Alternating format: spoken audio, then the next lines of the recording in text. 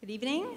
I'm a curator of architecture and design at the San Francisco Museum of Modern Art. And like the Silicon Valley Forum, we recognize the importance of Neri Oxman's vision. So at SFMOMA, we seek out visionary artists and designers. We were the first museum to give a solo exhibition to Jackson Pollock, the first museum to give an exhibition to Matthew Barney, to Zaha Hadid, and now we are thrilled to be working with Neri on an upcoming exhibition. So there's no question in my mind that Neri's work will change the discipline of architecture, but I'm also quite certain that it will change science, the construction industry, the environment, and its inhabitants. So a little background on Neri, of course. She comes from a small but mighty and very complicated country, Israel, and from a very accomplished family of architects, theorists, writers.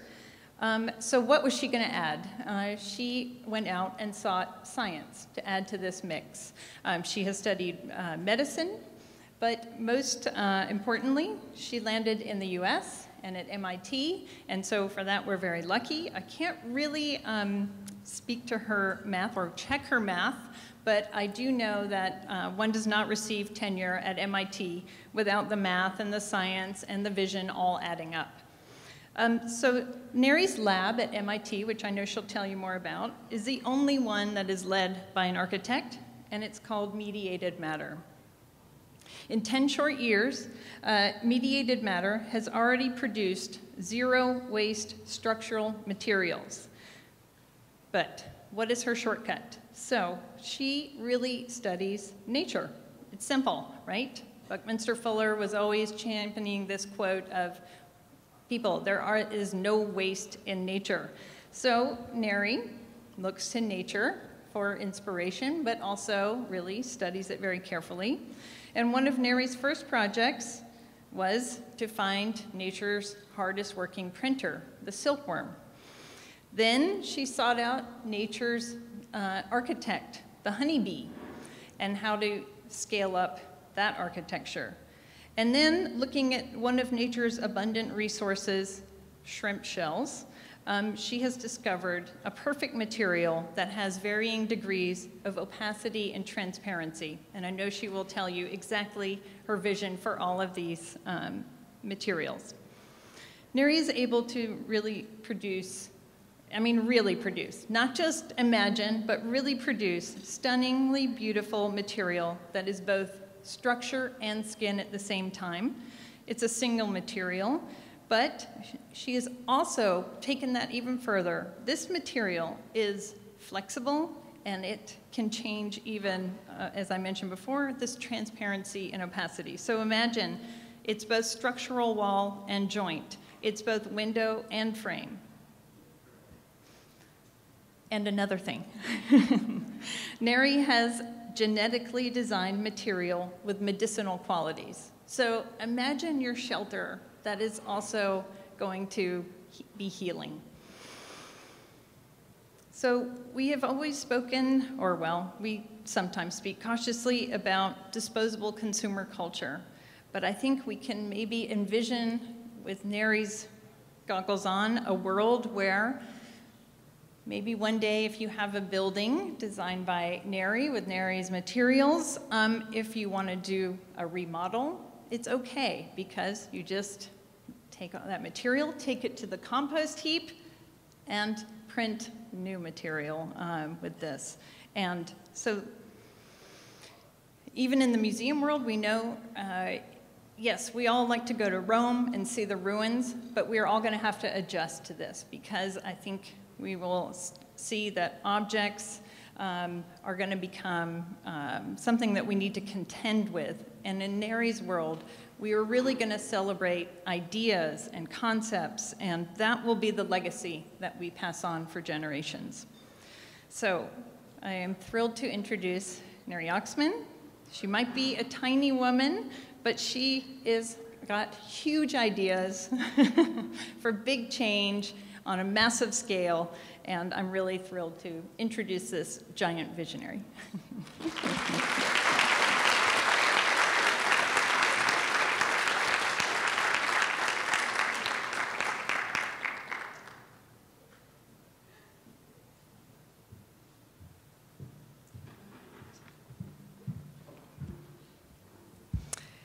They say that the only thing worse than being blind is having sight and no vision. And I'm an introvert, so I summoned Yo-Yo-Ma, and if you're hearing me, you can start playing the cello. What are the products of vision? And what is its legacy? And how does it endure from one generation to the next, to the next? And what counts as vision? And can vision count if it cannot be counted? And if you had to choose between a Dyson and a Vermeer, which would you choose? If you had to pick between Macintosh and Macbeth, which would you desire? Amazon or the late quartets? The iPhone or King Lear?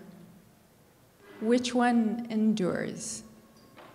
Edison or Titian? Tesla or Caravaggio? Jobs or Jesus? What might we, the inhabitants of Silicon Valley and otherwise citizens of the world, include in the next Voyager Golden Record, which, by the way, includes spoken greetings in 55 ancient and modern languages, and the song of a whale, and Johnny B. Good, and the sound of a kiss? What might we, designers, contain within the next message in a bottle that we float into the cosmos? Which of our designs may portray the diversity of nature and equally the diversity of culture on Earth? And can they be heard or perceived by spacefaring civilization in interstellar space, or by the future humans, our children, who may find them? Design in all of its forms and expressions and imagery and across scales and applications, design is that life force that is able to connect culture and nature, technology and biology, and to translate innovation into useful and meaningful expressions. I know I speak for my entire team at the Mediated Matter Group when I say that good design can at once fulfill and also transcend its application. That worthy architecture is not only about building a great building, but it's also, through it, questioning the way we live and how do we interact with the natural environment. And it is in that moment of transcendence, of redefinition, of ambiguity, and there's a lot of that ambiguity, it is only then that nature and culture unite through technology. And it's where Dyson meets Vermeer. It's where Apple meets Shakespeare. So when we designed Vespers, a series of biological urns, some of them, death masks that are life masks, we didn't expect that we would be able to, as a result, engineer medicinal compounds to program living matter. The masks' designs led us to their science through the invention of new tools and new technologies, rather than the other way around. Design led to science, rather than science leading to design. And when I asked one of my team members, well, what should we name them, the masks, the Vespers? He looked at me with conviction and said, why name them? Let each viewer, each user, create their own interpretation.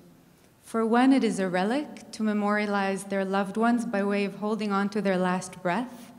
For another, it is a prosthetic device, a cosmeceutical application, a method for tuning pigmentation of the skin to challenge the imagery of race. With our glass printer, we stumbled across the opportunity of harnessing the structural instability of molten glass in the creation of autocoiled shapes, curly, meandering glass forms that act as optical lenses, controlling the reflection and the refraction of light passing through them, contributing to research into glass-printed architectures that may one day harness solar energy. Think Centre Pompidou without functional or formal partitions. Not an assembled machine to live in, but a grown organism to inhabit. The Silk Pavilion, a structure that we spun out with the help of 6,500 silkworms, taught us to think about robotic silk spinning as an alternative to assembly, a bucky dome with no parts. In its most lightweight rendition, mediating the forces of tension and compression.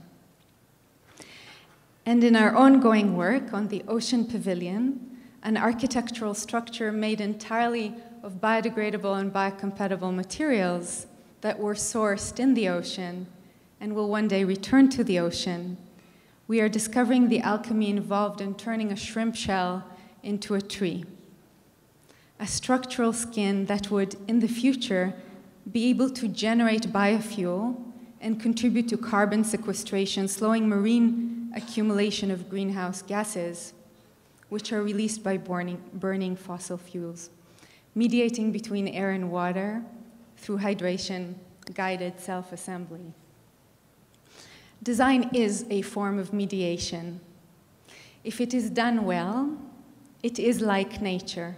It's very slow, and it's very, very gentle.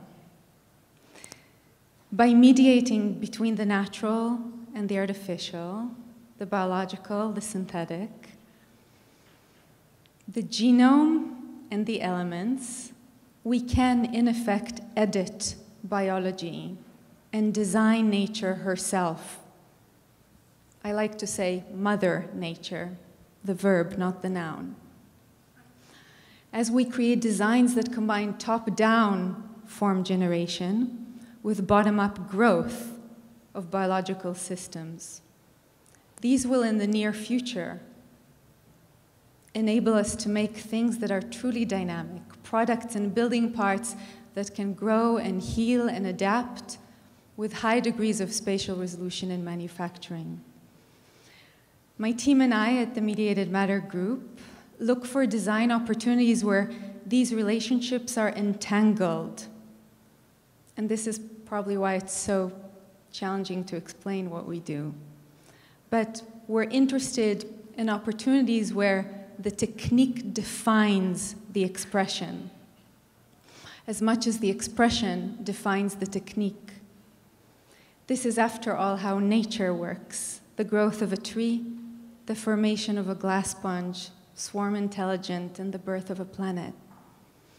And when that tight connection exists between method and form, technique and expression, process and product, one can enter the realm of the generative, where design transcends problem solving and becomes a system for thinking about making to tackle any problem, from curing malaria to populating Mars. So thank you to the forum, and thank you, dear, dear, dear Jennifer, for acknowledging me and my team 30,000 miles away, between a valley that is named after a chemical element in Mendeleev's periodic table. That was a good Russian. And our home at the MIT Media Lab on the other coast. And thank you for believing in design, not as a problem-solving practice, but a practice within which to question and to find solutions to problems that we do not yet know exist. Thank you so much.